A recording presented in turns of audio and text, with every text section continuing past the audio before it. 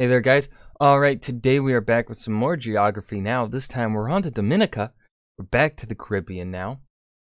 Got nothing really to add here at the beginning, aside from the usual Discord plug. Make sure to check out the links in the description box and join our Discord.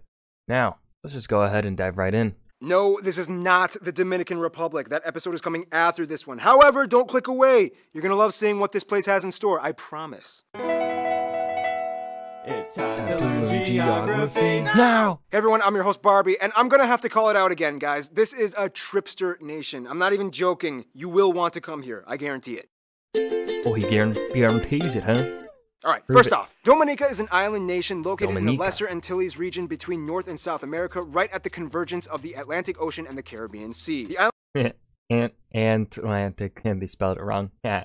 The island is southeast of the French Overseas Territory islands of Guadeloupe and northwest of the territory of Martinique. The country is split up into 10 parishes, with the capital and largest city, Rizzo, on the southwest leeward side of the island. Speaking of which, Dominica is kind of like right smack dab in the middle of the leeward and windward Antilles, each region kind of claiming that Dominica is their northern or southernmost point. Now, the slightly frustrating thing is that it's kind of hard to get into Dominica. There are only two regional airports, Canefield on the west side and the larger, more often used Douglas Charles Airport on the eastern side. If you come to Dominica, you will most likely arrive at Douglas. However, Douglas is located on the complete opposite side of the island from Rizzo. So if you're planning on going to Rizzo, you'll have to take an hour-long car ride through the thick rainforest and mountains until you reach Pringles Bay, where Canefield Airport is located, which will make you wish you could have just flown there instead in the first place. Only an hour drive? That's not bad. And you get a little bit of like a touristy vibe. You know, you're going through to see all the jungles and stuff as you drive on by. That's pretty nice. Oh yeah, a drive through the lush, beautiful, unspoiled rainforest. How torturous that must be. Yeah. Shut up, handsome Luke. Fun little side note, if Rizzo isn't your thing, you can always go a little up north to the pleasant town of Massacre. Now, like Barbados that we studied before, Dominica is a single island nation. I mean, there are a few rock stacks and islets off the coast, and there's that weird little disputed island with Venezuela that's about 200 kilometers west. However, none of them are really big enough to inhabit, and everybody just pretty much lives and operates on the main island. In the northeast side of the country, just below Douglas Airport, you have the Kalinago territories, where the indigenous tribal peoples live and build their traditional homes, trying to preserve their way of life as some of the last remaining indigenous Carib peoples in the entire world. All over the country, you see the cultural residue left from the former European colonizers. First, it was part of France, then the British came in 1763, and then they finally gained their independence in 1978. Unlike other colonies, though, it never became a Commonwealth realm and immediately became a republic upon independence. The funny thing is, though, Dominica was the last island in the Caribbean to be colonized and was therefore under no European jurisdiction, which attracted pirates and adventurers from all over. For a while, it was a huge haven for pirates, and to this day, there are stories of sunken ships and hidden treasure in caves all over. But that's not the only treasure you can find in Dominica. Oh, what's the other treasure that I can find in Dominica?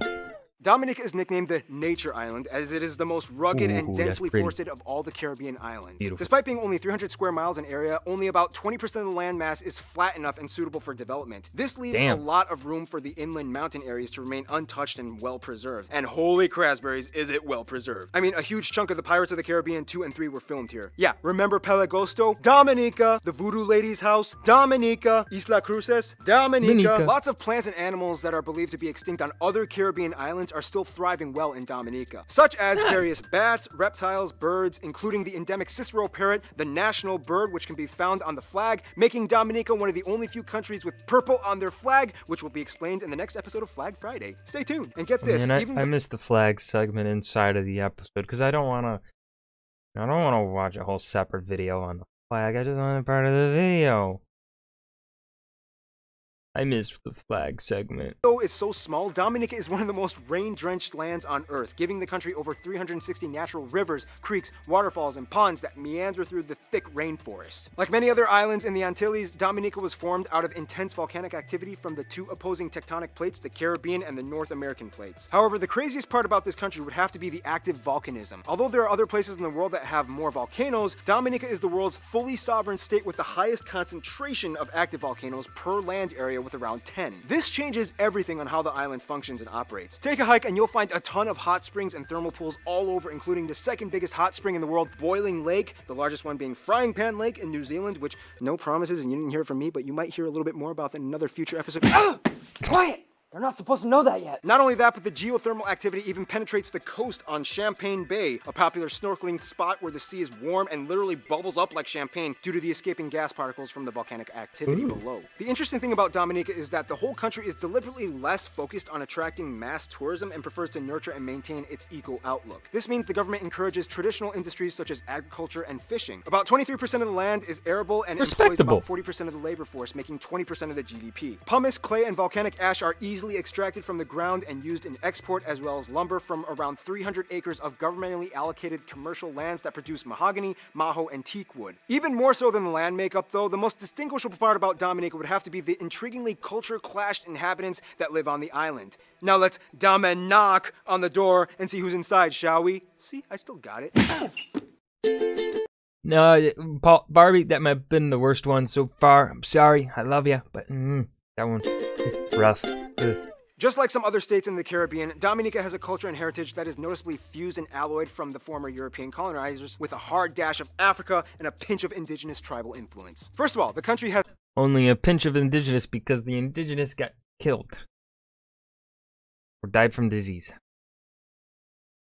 Because, yay.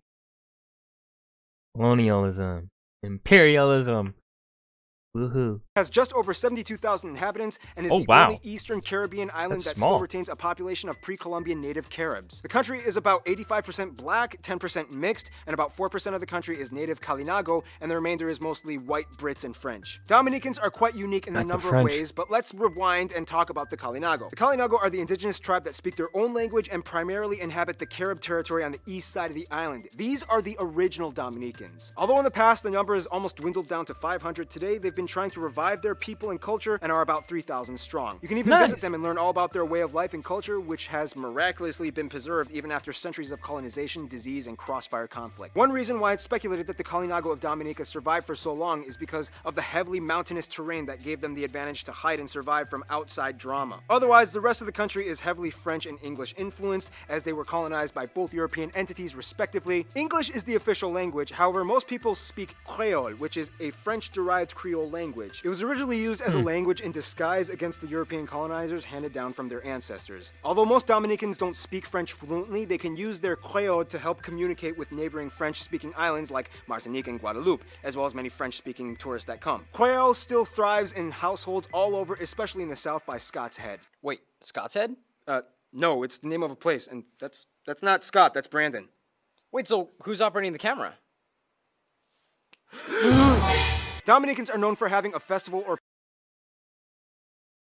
It's been a couple episodes since they made that kind of reference. party for pretty much any kind of animal, person, place, or food. Like, seriously, there are way too many to list. I mean, we have World Creole Music Festival, we have Goat Fest, we have Rabbit Fest, we have TTV Fest. We have the Dominica Festival of Arts, we have the Emancipation, we have Independence, we have Christmas. Like literally, any type of food or animal there is, we have a festival to celebrate that animal, eat that animal, have a pageant with that animal. That's two very different accents there from people both from Dominica. Dominica is also home to the highest concentration of centenarians in the world. Research is still being done, but the reason why is most likely attributed to the quality of life and access to fresh vegetables and fruits. People in Dominica don't have to exist in a rat race environment, which in return makes people generally happy and relaxed. Dominicans are very chill and they don't really care too much for mass tourism, but nonetheless, they still know how to invite other people in. Let's talk about who they mingle around with. Friend zone! Yay!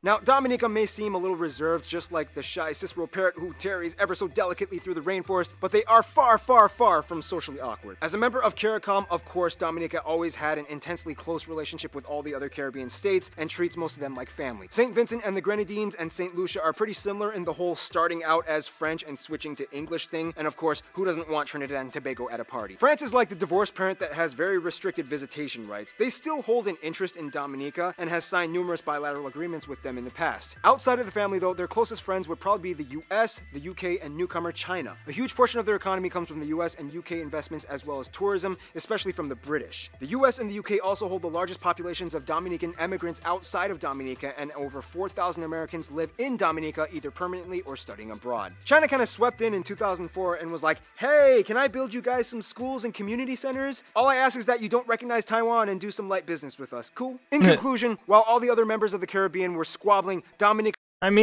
The Chinese business model right there of the early 2000s. Pretty smart. Was kind of like the calm, rational sister that slipped outside and went to the greenhouse to read her book about greenhouses and how to read books in them. Stay tuned. The Dominican Republic is coming up next. And that was Geography Now, Dominica. This was pretty good. Yeah, I'd say it was pretty up there with Djibouti. These smaller nations, I think they've really got a wrap on telling information pretty precisely while still expanding upon certain things. They hit their time limit, but still not making the extension of certain information like feel like out of place. Like it all flows very smoothly, despite this country being super small, right? I think those words make sense. They do up here. Anyways, I hope you guys enjoyed. Remember to hit that like button and subscribe for more. And I will see you guys in the next video. Peace.